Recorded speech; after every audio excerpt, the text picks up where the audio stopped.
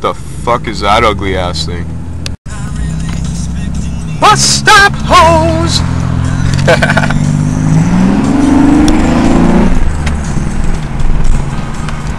Come on, Corolla, bounce! Yo, it hasn't even rained here. Yo, I can still get home and close my sunroof. That's sick. Hasn't even rained here. I was literally 3 minutes down the road. This is crazy. Not a drop. Bam! Alright, you guys remember what this car looked like. Check it out now. It's dirty. I was in Sable Beach for the weekend. Look at the shine in that. See, you can see the white car. You can almost read the license plate in it. Cross-drilled and slotted brakes. I better close this damn sunroof. Rain's coming.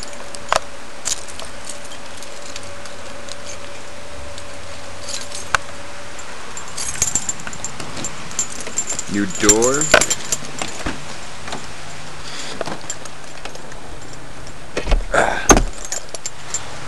Pretty sweet. And fuck this rain. Tinted tails. Yeah, you love it. Nice.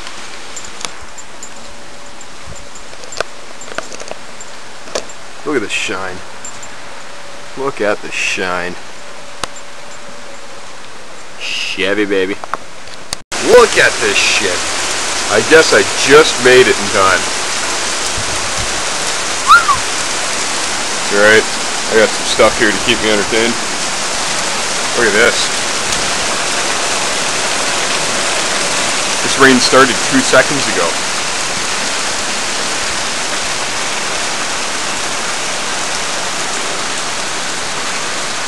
Damn.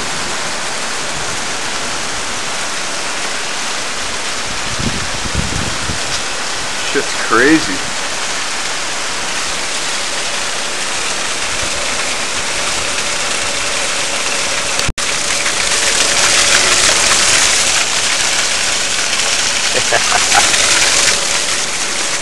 Well, it's about 5-6 minutes later. Still going, hard as fuck. Sewer, fucking sewer drain, fucking whatever the hell that thing is, still pumping away. Free car wash. It's all good, I got a greasy cheeseburger. I have the right to remain greasy. That's right. I have a problem. Look at this shit. It's still going. It's been like downpouring for 10 minutes. It's awesome. I love storms, but there's a problem. My beer is in the trunk of there. Yeah. And I don't have any cigarettes, so I guess I'm going to go to the store and get some smokes. And hopefully by that time, I can get my beer out of the trunk. Damn. Well, now it's chilling a bit, but I kind of lost all my ambition to do anything.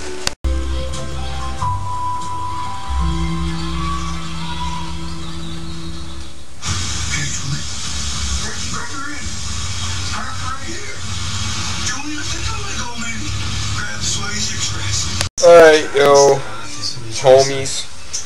Here's what's going on with the fucking, smashy, blowy up car, sort of fucking 200 subbers sort of deal. Now, you may be shocked and surprised, but unlike, you know, the majority of society, my IQ is higher than 4, okay?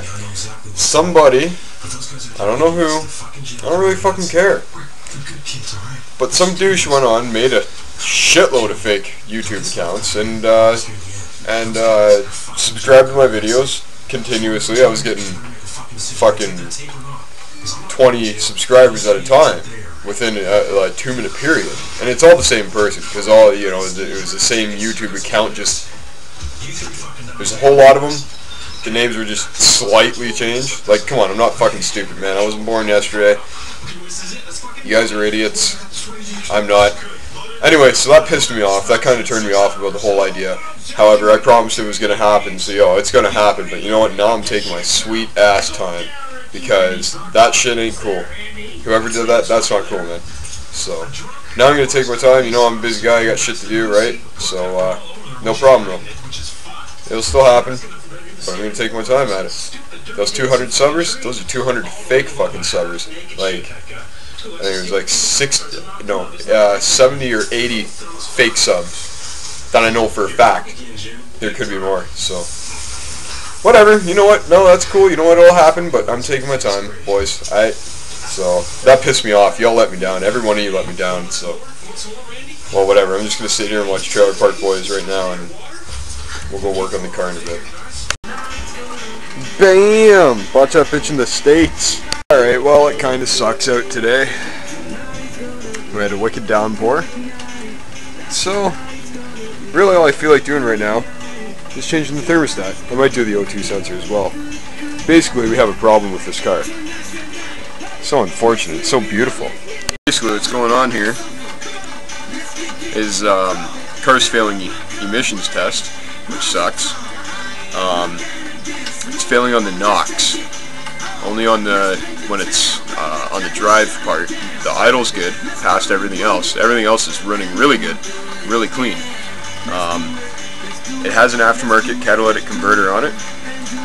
They're generally garbage on most cars. On these cars they will work, but everything else has to be in tip-top fucking shape or it won't pass. Simple things like temperature, the temperature the engine runs at, EGR valve, oxygen sensor.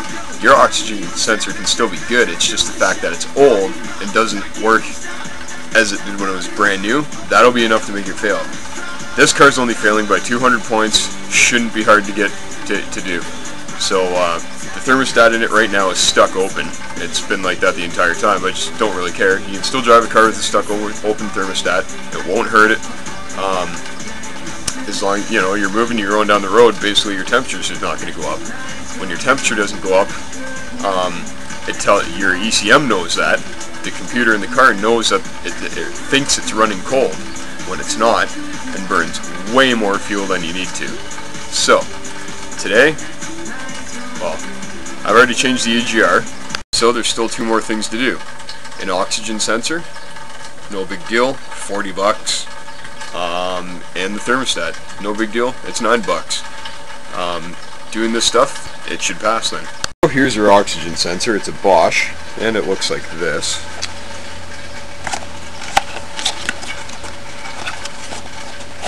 For those of you that have never seen one before, this just plugs into your exhaust manifold, and it basically reads all the burnt gases in the exhaust, carbon monoxide, the NOx, hydrocarbons, which is unburnt fuels, measures the oxygen, measures the amount of actual fuel, and that tells your ECM what's going on, and your ECM is going to try to correct it, or you're not correct it, your ECM. The ECM in the car is set for a fuel ratio of 14.7 to 1. It's impossible to actually achieve 14.7 to 1 perfectly all the time. It won't happen, it can't happen, it just doesn't happen. The way an engine runs is lean rich, lean rich, lean rich. When you floor it, it's rich. When you let off, it's lean. And normal driving and idle is lean rich, lean rich. It'll just bounce back and forth. It tries to achieve the perfect air-fuel ratio, which is 14.7 to 1, in that range, known as Stoich. So it's basically impossible to actually achieve that, but good enough. So let's do the thermostat first. The thermostat in this car is located right here. Every vehicle's different. Some vehicles really suck to change them in. Basically, 2 13mm bolts, and this line, and of course we have to pull this tube out of the way. You actually don't need to take the upper rad hose off, I can show you that. So what do we need for this job? Well, if it's a crummy day, you might need a flashlight. I'm working under an overhang, so I stay dry. You're going to want some beer. All the labels are falling off, but I prefer James Ready. You need your new thermostat.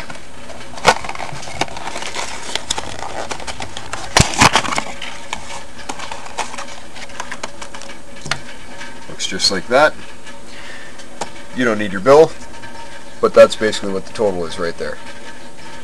Not too bad. And a ratchet extension in 13 mil. Simple for this car. If you're working on a car that has an aluminum housing, which is bolted to the aluminum lower intake manifold, which is usually what it's bolted to, be careful with these bolts. Coolant gets in the threads when they're assembled, or if they've been replaced before, and it corrodes the aluminum to the steel bolts, and it's very easy to snap these bolts. I'll show you a quick little trick, very handy and will almost always work to get these bolts out safely.